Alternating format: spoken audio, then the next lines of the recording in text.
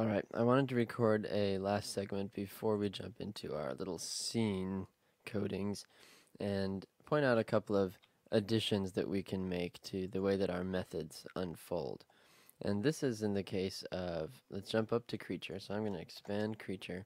Notice that what I'm doing in NetBeans, that's Control Shift Enter will shift my current tab into full screen mode. So I'm selected here in creature and I can do Control Shift Enter. What we want to do is, remember how back in our creature land we set byte size in percent? We put in 5. The reason, let's understand that a bit. The coder of creature should say, alright, we've got a private member variable. What that means is the user of our class can't just waltz in. So the user of our class creature is creature land. So I can't just waltz in here in creature land and say penguin dot byte size in percent. Just like we called name, we said penguin dot name and then we just dumped in a value, Pablo. That was possible because name is public. Anyone, meaning any client class, can access name, can read and write, no restrictions. But byte size and percent is private. I can't just call penguin.byte size and percent and put in 5. We could program it that way. If I come here and change this to public, save it, and then come back here, ooh, look, the error goes away. I can just dump in a value. The reason we don't want this to be public is because we want to have some control over what values make it into our member variable inside the creature. So we're giving the creature some logic of its own. So now if I come back here, I've got a flag, I've saved that. So I no longer, this is an illegitimate call. It'll say byte size and percent has private access in creature. That's a handy message. That NetBeans tells us why this is a flag. It's because, hey, there is a member variable. I understand what you're trying to do, but you can't do it. It's private. The way that we work with it is we have to go through a public method called set byte size and percent. Now right now, the only thing that this gut actually does is take in the value and dump it into byte size and percent. But we probably want some more logic in this. So what would be logical to say is, before we just set the byte size, before we add it to our member variable, let's make sure that it's a logical number. What would be a logical restraint on byte size and percent?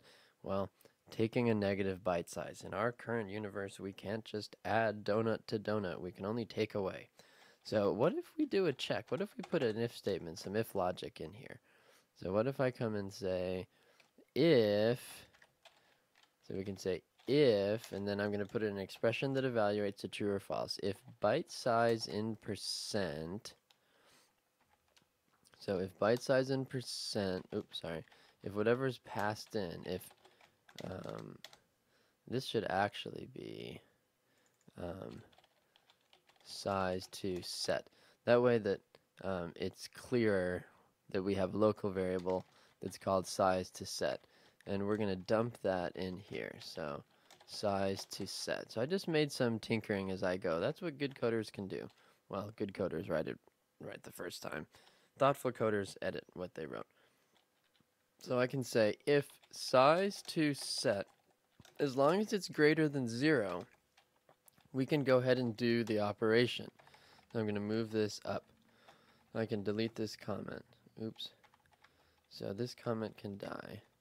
This is going to get indented. So if size to set is greater than 0, then go ahead and take whatever was passed in our case it was a 5, and store it in set byte size and percent. And look, we can even be nice. And else, if it's less than 0, we can actually notify the user. So we can say, and I'm going to say where this print line is coming from. So I'm inside SizedDonut dot set byte size in percent. So I'm just writing this so I can see where this call came from, because I've got a bunch of methods running around And then I can give a message and I can say, oops, let's scroll over. Oops, negative values not allowed. Exclamation point. And I can actually dump this on its own line. This is cool because if this evaluates to true, meaning the size is negative, execution is going to skip this line. This line does not get executed, but rather it jumps to the else, in which case we'll print out an error message. And then after we get done with, so this is close if else, this is the close of our method. So the method just returns, having done nothing, if our else is the chunk or the block that's executed. So let's save that, and I can zoom out. And now let's test our code. Let's try. So this didn't work in Penguin. We can't access a private member directly. We have to go through the door, the public door. Penguin.sets byte size in percent. What if I try to set it to -10? If it's set to -10, we should get an error message. And should we be able to eat any donut?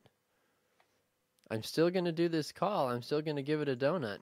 But the creature that we're giving it to, the creature pointed to by Penguin, will not have a value of anything except the initialized value, which in our case is 0 because integers start at 0. But we can initialize it over here. It will still be 0 as of the call here. So when I'm back, when I simulate my eating, the percent remaining, I should see 0. So let's see if this works. I'm going to execute creature land. Here's our output. This is great. Look at this. This is as expected. Now we're getting some really good programming in here. We started in main, we made our creature, and then as we were making our creature, we tried to set the byte size to -10, and it hit our else block. So that's why we have this line here. Rank value negatives are not allowed. And then we chug along. You know, we still create our SizedDonut. We can still call eat donut. But when we're eating it, it doesn't have a byte size. We didn't let the user set it, so it stayed 0. It's not taking any bytes. It doesn't know how big of a bite to make. So that the donut that we passed in, after we simulated the eating, still percent remaining of 100 because the byte size was 0. Meaning when I'm here in eat donut, this passed in percent, which was supposed to come from the byte size in percent of the creature that's doing the eating here. This is 0. So 0 makes it down to our simulate eating method, and the method does its work. It subtracts the byte size from the percent remaining, but the byte size was 0. So I want you to get in the habit of thinking about your method design now from the standpoint of a person writing a method that some other class is going to use. So we want to be thoughtful about how we're giving messages, and if we can use our public methods to make sure that the data that goes in our member variables is logical, so that our particular class, whether it be SizedDonut or creature, works in logical and expected ways. And with that, we will jump into coding up some of our sample exercises.